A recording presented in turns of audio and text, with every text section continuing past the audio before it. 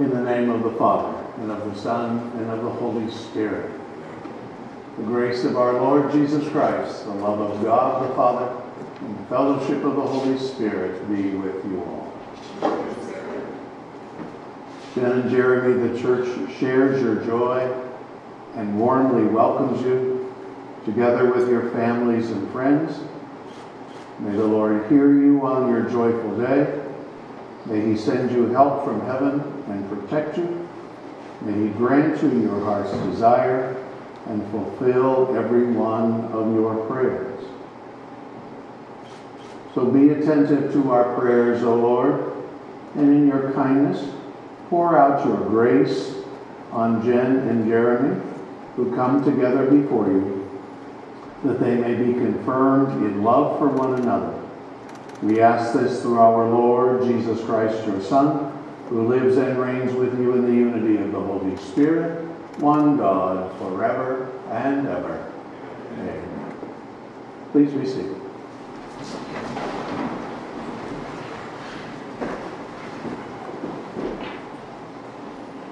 We will now listen to the words of the Scriptures chosen by Jen and Jeremy.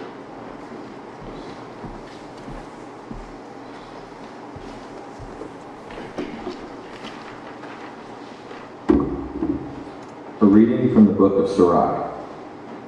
Blessed the husband of a good wife, twice lengthened are his days. A worthy wife brings joy to her husband, peaceful and full is his life. A good wife is a generous gift bestowed upon him who fears the Lord. Be he rich or poor, his heart is content, and a smile is ever on his face. A gracious wife delights her husband, her thoughtfulness puts flesh on his bones.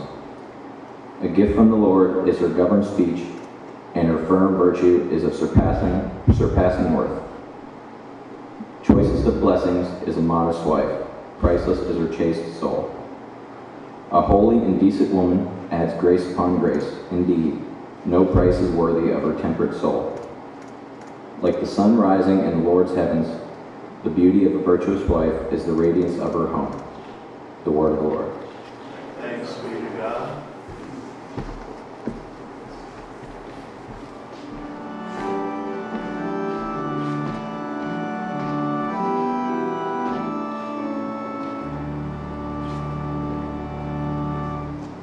Forever.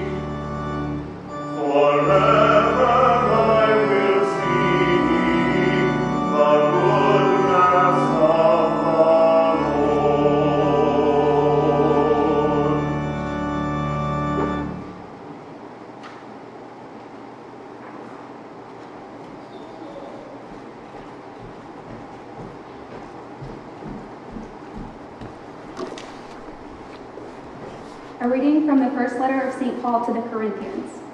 Brothers and sisters, strive eagerly for the greatest spiritual gifts, but I shall show you a more excellent way. If I speak in human and angelic tongues, but I do not have love, I am a resounding gong or clashing cymbal. And if I have the gift of prophecy and comprehend all mysteries and all knowledge, if I have all faith so as to move mountains, but I do not have love, I am nothing. If I give away everything I own, and if I hand my body over so that I may boast, but I do not have love, I gain nothing. Love is patient, love is kind, it is not jealous, it is not pompous, it is not inflated, it is not rude. It does not seek its own interests, it is not quick-tempered, it does not give brood over injury. It does not rejoice over wrongdoing, but rejoices with the truth.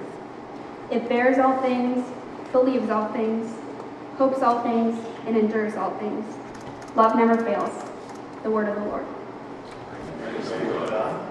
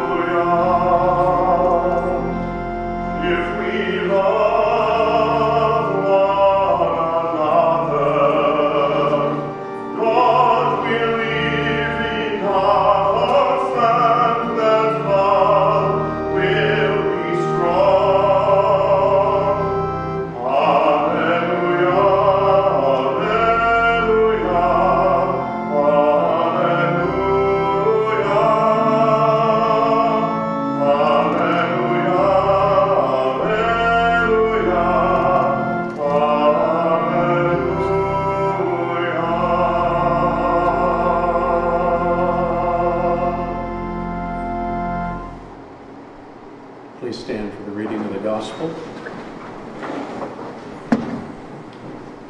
The Lord be with you. A reading from the Holy Gospel according to Mark. Jesus said, "From the beginning of creation, God made them male and female. For this reason, a man shall leave his father and mother and be joined to his wife, and the two shall become one flesh. So they are no longer two, but one flesh. Therefore, what God has joined together, no human being must separate." The Gospel of the Lord. Please be seated.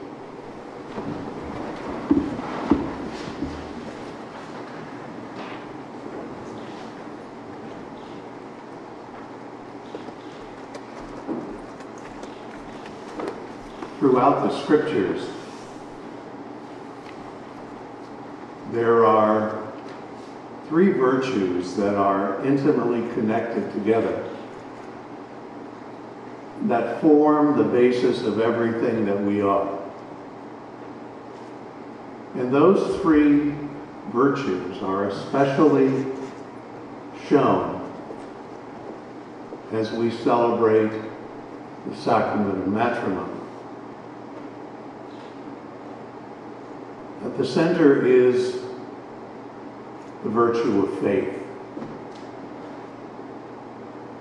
And faith has all kinds of ways that it is shown. First, of course, it comes as a gift from God.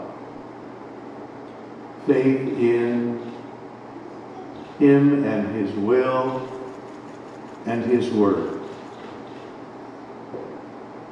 But faith also is shown between human beings And so one of the things that we are here to celebrate is the faith that Jen and Jeremy have discovered between themselves.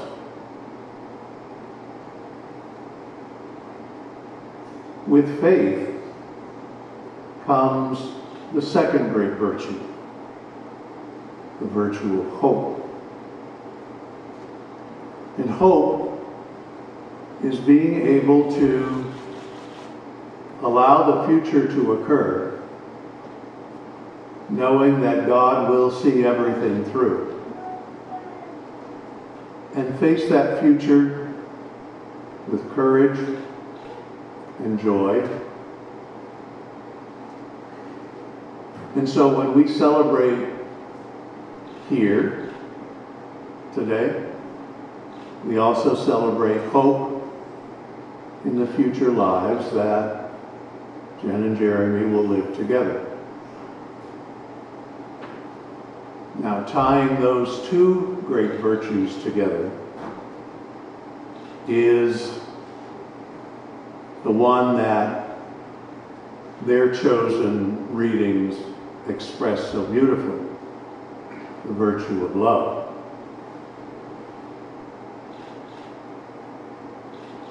In the first reading, we heard the author Sirach praise the unique love of God that is lived out by husband and wife. Not only between themselves, but in the family that they form. St. Paul today, as you heard in the second reading, in one of his most inspired moments, speaks of the characteristics of love. And I would recommend to Jen and Jeremy that every once in a while that you pull out that reading that you chose and read it again and again, because St. Paul will continue to inspire you in the love that you expressed before God today. And so we celebrate the joy of the union between husband and wife, the union between two families, the beginning of new friendships. And so this day, filled with sunshine, is also filled with the virtues that God has so lavishly blessed us with: faith, hope, and love in the lives of Jen and Jeremy. May the Lord give you his peace.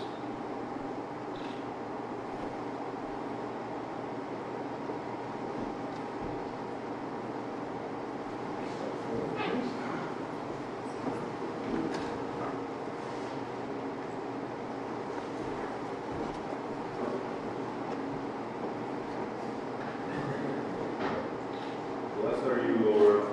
For your goodness.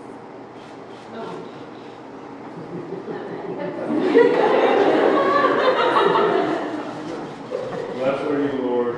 For your goodness, I take Jen as my wife.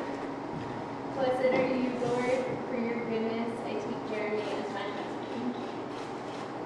Blessed are you, Lord, who stand lovingly by our side.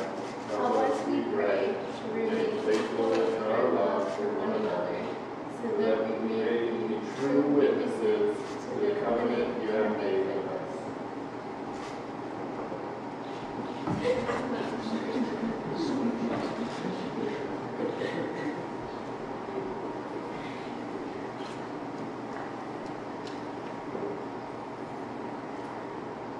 May the Lord keep you safe all the days of your life. May he be your comfort in adversity and your support in prosperity. May he fill your home with his blessings. We ask this through Christ our Lord. Amen. Increase and sanctify, Lord, the love of your servants, Jen and Jeremy, who gave each other these rings as a sign of faithfulness, that they may always grow in the grace of the sacrament. We ask this through Christ our Lord. Amen.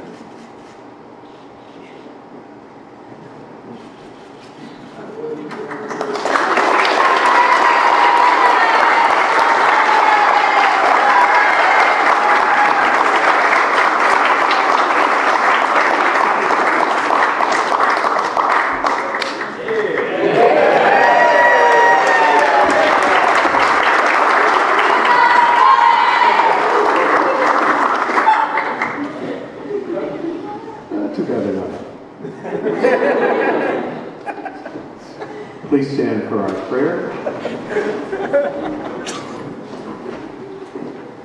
My dear brothers and sisters, as we call to mind the special gift of grace and charity by which God has been pleased to crown and consecrate the love of Jen and Jeremy, let us commend them to the Lord. I would ask you to respond to our prayer. Lord, hear our prayer. That these faithful Jen and Jeremy, may newly joined in matrimony, may always enjoy health and well-being, we pray to the Lord. That he will bless their covenant as he chose to sanctify the marriage at Cana in Galilee, we pray to the Lord. That they may be granted perfect and fruitful love, peace and strength, and that they bear faithful witness to the name of Christian, we pray to the Lord. That the Christian people may grow in virtue day by day, and that all who are burdened by any need may receive the help of grace from above, we pray to the Lord. That God's grace will be renewed by the Holy Spirit in all married persons here present, we pray to the Lord.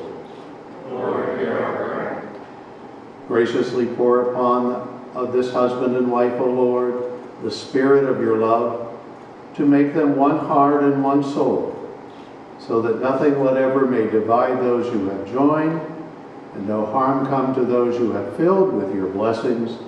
We ask this through Christ our Lord. Amen.